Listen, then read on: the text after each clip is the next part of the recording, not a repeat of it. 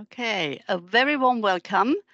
Today we will be talking about trade and practicalities around trade, and today's focus is on taking goods temporarily out of the UK. The most pragmatic and popular way for traders to do so is the ATA Carnet process. And if you don't know what it stands for, it actually stands for temporary admission, temporary admission.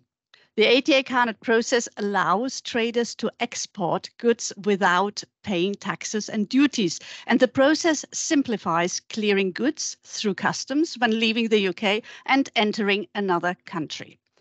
The ATA Carnet process is commonly used for temporarily exporting, for example, commercial samples, taking goods to exhibitions, and for taking professional equipment to do export activity abroad. So important to note is if you don't return the goods to the UK, you will have to pay duty and taxes. Today, we will look at the ATA Carnet system, how it works worldwide, with a clear focus on carnets issued in the UK. We will look at border processes and getting an understanding of how traders can prepare to avoid potential holdups. But before we do all that, allow me to introduce myself and my expert panel. My name is Maria Dotsch. I work for the Department for Business and Trade, and I sit in the Borders Trade and Facilitation team within our Export Support Services. Let me introduce you to our panelists. Martin Senior. Martin has a wealth of experience in international trade. He worked for many years as export manager in different industry sectors. He is one of our most experienced international trade advisors, advising UK-based companies in all aspects of exporting. And last but not least, let me introduce you to Davor McKinley. Davor is an export documentation and trade facilitation specialist. He works for the London Chamber of Commerce and he is board director for UKNATACO. Through his work with UKNATACO, he links into the World ATA Carnet Council and he heads up the UK Digital Carnet project. So, quick recap before we start the conversation. ATA Carnets are international customs documents that permit duty-free and tax-free temporary exports from the UK and also allows duty and tax-free imports into another customs territory. ATAs are prepared, unified and simplified customs declaration forms that can be used at each customs border. ATA Carnets serve as a guarantee if the goods do not return to the UK. In that case, duties and taxes will have to be paid. So UKNATACO is ultimately responsible for all ATA Carnets issued in the UK and is the national guaranteeing body for goods entering the UK on an ATA Carnet issued elsewhere in the world. Can I ask Martin first before bringing in Davor? Martin, can you start with explaining the assistance you offer as an international trade advisor? And do you think ATA Carnets have become more important over the years? Over to you, Martin. Thank you. As an advisor, we basically help with anything that the exporter or new to export company is looking to do. So we have a wealth of knowledge within the organization, DBT organization, to help with getting goods overseas, whether that be from the point of view of physically moving stuff around, we can advise on to actually finding the customers in the first place. But on today's particular topic, in terms of the ATA Carnets, I think that they have become more, they've come to the fore more recently in that since the UK left the single market, goods now require export documentation to take them into Europe, so to leave here and to go into Europe. So if you were looking to do an exhibition, for example, in Germany, then you will need some form of documentation to get the goods out of the UK and into France and on into Germany. And you will need the documents to bring them back again, and not only to move them across the borders, but also to ensure that you don't have to pay duties either way for doing that. I think it was you mentioned that it's not just exhibitions, it's musicians, it's photographers, it's videographers, it's professional people that are moving and carrying expensive equipment around with them, need documentation these days to get them in and out of Europe, and the ATA Carnet is the way that we would go. Okay, thank you, Martin. So are you saying the ATA Carnet process has always been in place, but because of the end of the transition period, they became more prominent, especially when dealing with Europe? Absolutely, yes. I mean, ATA Carnets have been around for years and years. I'm not quite sure how many years, but certainly a lot of years, and have been for, is it something like 70 countries in the world use them. So it's been, they have been around, and the actual process has been known for a long time. It's just that it hasn't been, when we were part of the single market, it wasn't required, because goods in free circulation, etc., you could just take them backwards and forwards to exhibitions without any problems at all. Myself, in my days as an export manager, have loaded up a transit van and driven it across to Germany and emptied it out onto an exhibition stand and then put it all back in again and drove it back again without any issues. Now you have to have that documented, or otherwise you come across things like having to pay VAT and duties on products on not only into Europe, but then when you come back into the UK, you'll have to do the same again. So it could be quite an expensive mistake to make if you try to do it without documentation. Thank you, Martin. Thanks for clarifying that. Can I bring in Davor? Davor, what exactly is the advantage of using an ATA Carnet, and how do you get one? Thank you, Maria. Yes, ATA Carnet offers multiple benefits or advantages to the Carnet user. So each Carnet is valid for 12 months and can be used in over 80 destinations around the world. ATA Carnet simplifies the temporary admission procedure, as it is used exactly in the same way in every single country the Carnet holder goes to. In comparison, if the holders were using temporary admission under national laws, they would have to register with the local customs, they would have to lodge deposits or bank guarantees, so the process can be quite cumbersome. ATA Carnet acts as an alternative to those national procedures and therefore makes everything easier and quicker for the Carnet user. With an ATA Carnet, all the arrangements are done in advance at a predetermined fee. Therefore, the Carnet user can budget properly and more accurately, and they can keep their costs down. And also, Carnets will go digital soon, which will make them even easier to use in the future. Thank you, Davor. How long is a Carnet valid for, or do I have to apply several times for it? Yeah, so it's valid for 1 year, and it can include multiple destinations. So effectively, when the Carnet holder applies for a Carnet, they can either specify individual countries, so or customs unions, of course. So for example, they can just say, oh, I'm going to European Union, or they could say, I'm going to EU, USA, Switzerland, and any other countries. So so this is all part of the application process. But the main point is they can visit all those countries in a 1 year period, and that's one of the biggest advantages of that one single document. Fantastic, thank you.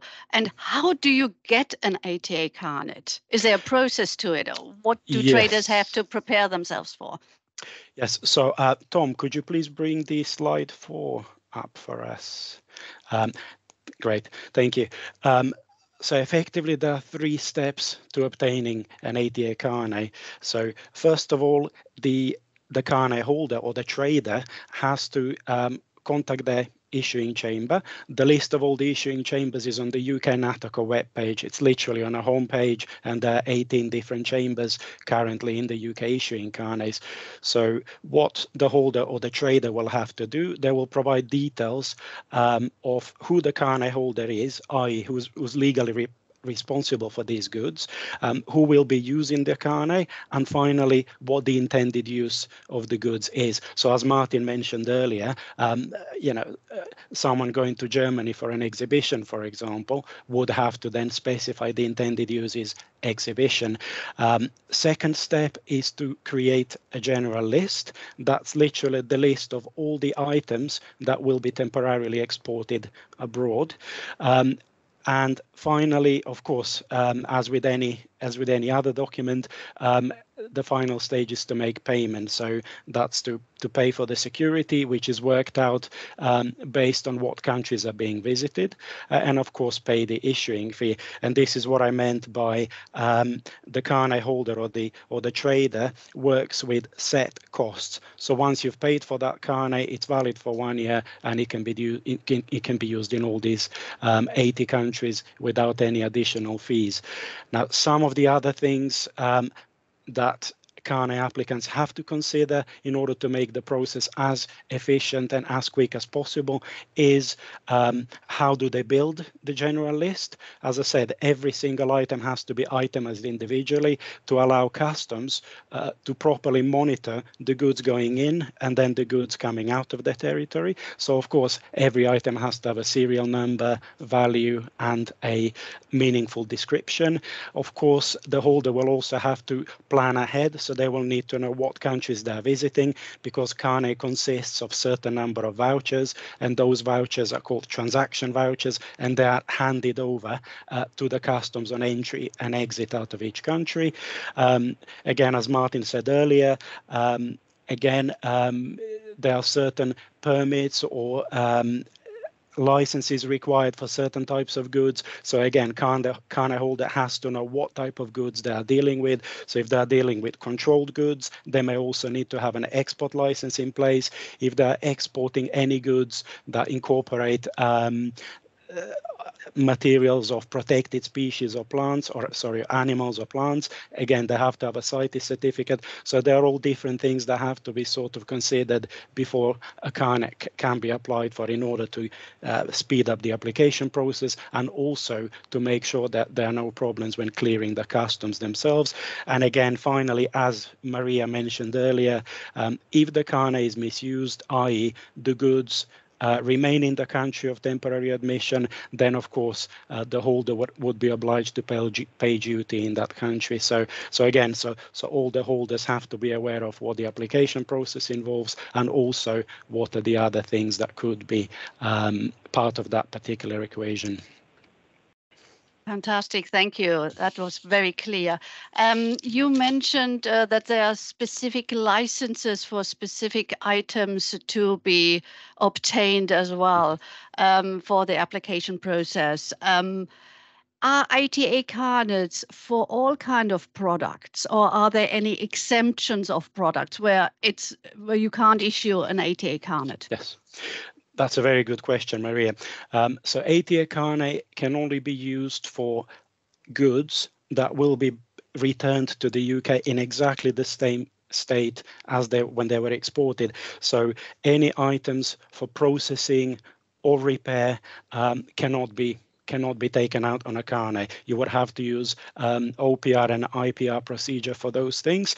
Of course, you would not use a Carnet for personal goods either. So, for example, if you were traveling to France and you had your camera with you, your camcorder with you, and you're going on holiday, and of course you just want to record what you've been doing, then you would not need a Carnet for that either.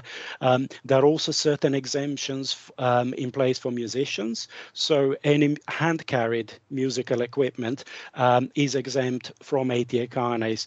So, and of course, certain other goods that cannot be taken on a Carnet is goods subject to excise. So, of course, fuels, alcohol, any kind of perishable or consumables. So those are the type of the items that we would not include on a Carnet normally. Thank you. Thanks for this clarification. Very important. Can I go back to Martin, please? So Martin, where do you how do you support businesses, and where do businesses go for export help in general, and where do they go for ATA Carnet help? Can you explain a little bit, please? Yeah, I mean, in terms of the help that's on offer, obviously that's DBT. We have trade advisors like myself throughout the country. We tend to deal with the slightly larger companies and those that with more experience already at exporting. And then there's the export support service that helps the smaller companies, and the Export Academy, which is there to certainly assist the very new companies by giving them lots and lots of really good, solid information about how they get started, what they need to be doing, how they plan for their export journey. As an ITA, I would tend to be getting involved in that, developing the plan, the export plan with a company. So, you know, where they need to be looking, how they need to move forward. So things like exhibitions certainly come into that, and we'd be looking to help them plan the exhibition. And there's a number of things that you would need to consider there, apart from whether it's the right exhibition for you, for your particular product, obviously, is the first stage. And once you've found that exhibition, it's looking at how you encourage people to come onto your stand. But also part of that is then actually how you're going to get your stand there. You could be shipping everything out through the carrier that's been nominated by the exhibition, or your own out to the exhibition, or as I mentioned with the European ones, you could be loading it all into a van and driving it out there. Obviously, that's when we've got to that stage, or as we're approaching that stage, as part of their planning for the exhibition itself, we would put them in touch with UKNATACO to give them the advice on the actual documentation side. We don't do that. I mean, I know what it's about and I know how it's used, but the actual detail of using it is something that I would certainly hand them over to Davor about to talk to them about. I mean, the question I would have is it possible now for a company to actually load a van up and drive it to Germany? You know, obviously with a Carnet, can they actually do that? Is there places they stop to get their passes and things? Yes, of course.